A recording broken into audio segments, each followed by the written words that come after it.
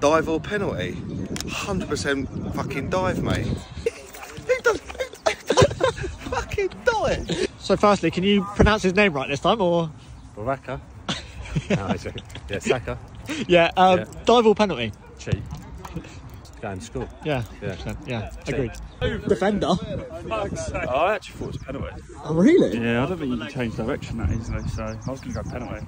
It was a dive. it was.